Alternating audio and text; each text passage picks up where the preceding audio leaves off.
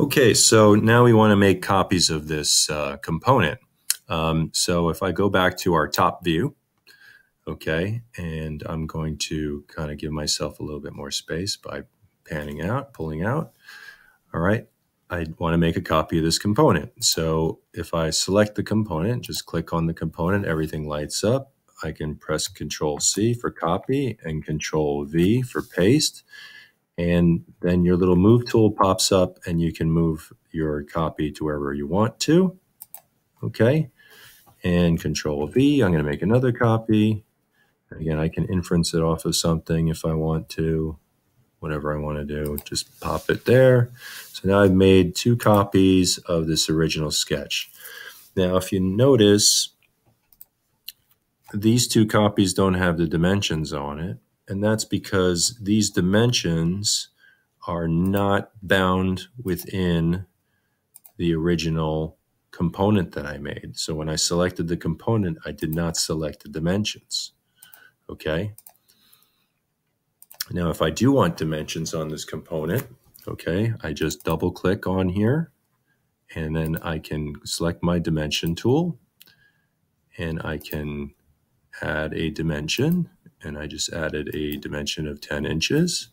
And when I click away, now you'll notice that these two also had this dimension added to it. Okay, didn't have these two because those two were not originally part of the component. But when I went and edited this component, I edited inside that component and I put this dimension, and it then copies itself to these other two. So it's important to understand that a copy in SketchUp, okay, will be an exact copy. So whatever you do to the original or to any copy will propagate on every single copy, okay? And that's pretty important because if I want to edit one, okay, I have to make it as a unique component, okay? And the way to do that is in the drop-down menu, we need to make a unique set for it. So we have the ground floor, the first floor, the second floor, and the top floor is 4x4. So it's easier for me to use a copy of this and edit that copy than draw it all again. So that's what I'm going to do. So I'm going to make a copy of one of these. It doesn't matter which one I choose. Okay, say I choose this one. Control C, Control V. I made a copy. Okay, so all of these are still linked. It doesn't matter when I make a copy of whichever one, it doesn't matter. Okay, but I do need to make this one unique so I can change the dimension and make it into that top floor. So if I right click, there's an option here to make unique. So now I've made that copy into a unique copy. Actually gives it a new name. So let's look at what the names are. Okay, if I come down here and I look at the components, okay, the first one I made is floor, and the copy that I'm going to edit is floor number 1. So there's only two different components here. You may see the drawing still in there if you need to, which you erased, you know, the guy. You can purge him out of there if you want to, okay? But at this time, we only have two separate components, and copies of them are here. But it doesn't show the copies, it just shows that it's a unique component. Okay, so this component is unique. It's floor number 1. Okay, and that's the one I'm going to edit. So I double click on that. So now I'm editing inside the component.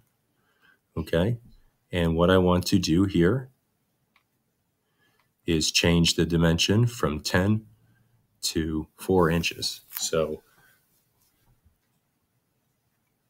let's look at it from the side view. Change our view.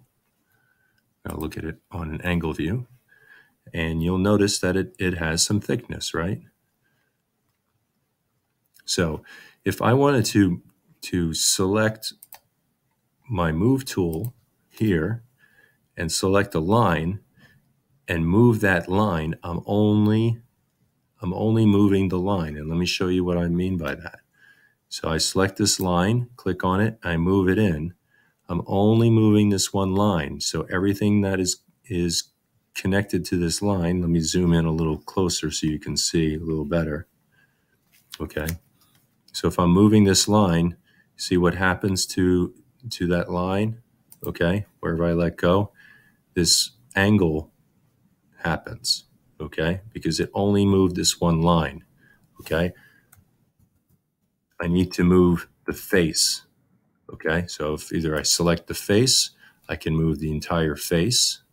I move it along the green axis. Okay.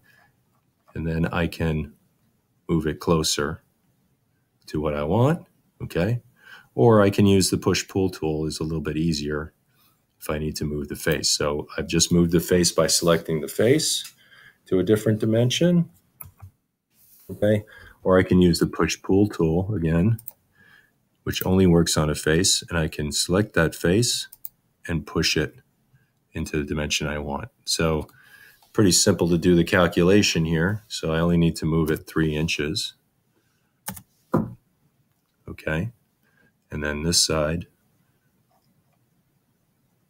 I need to move it in 3 inches.